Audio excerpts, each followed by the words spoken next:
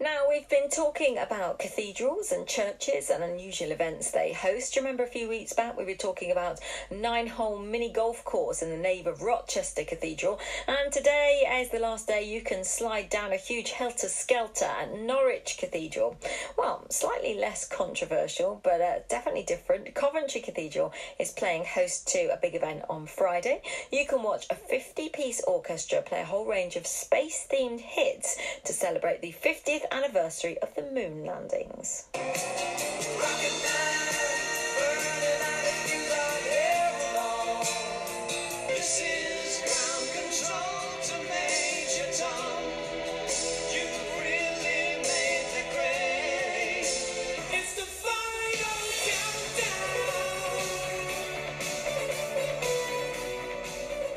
That's our own little montage. Let's talk now to Paul Brindley, who's one of the show's creators. Good morning.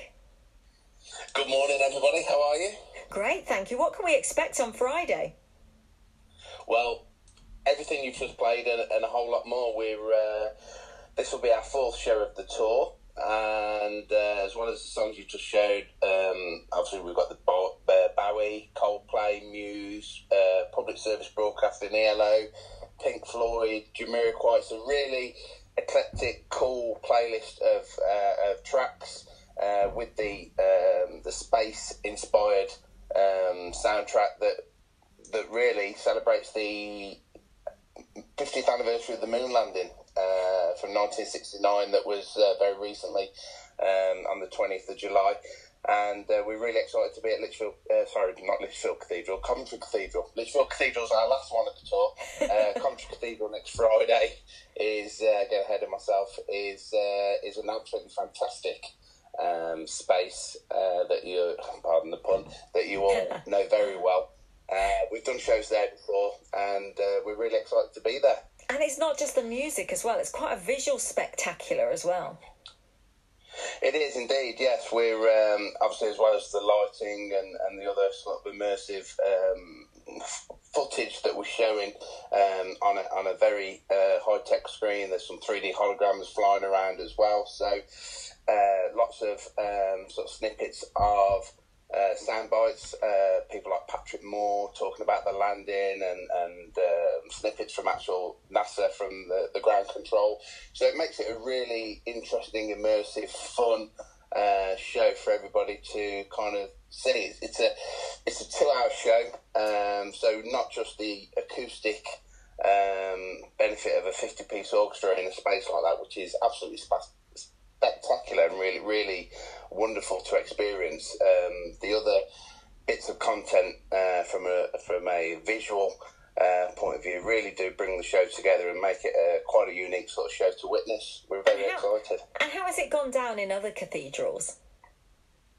It's gone down very well. With I think people really are very excited about seeing the 50-piece orchestra playing that kind of a soundtrack that you wouldn't normally hear a 50-piece orchestra play. I mean, a 50-piece orchestra playing sort of Daft Punk tracks, Elton John tracks. You touched on Rocket Man, Simply Red Stars, Jamiroquai. And in a place of worship. In a place of worship. Well, obviously you mentioned at the start about the diverse ways that spaces like this are now being used, the golf, etc. So we've done shows in Coventry Cathedral before.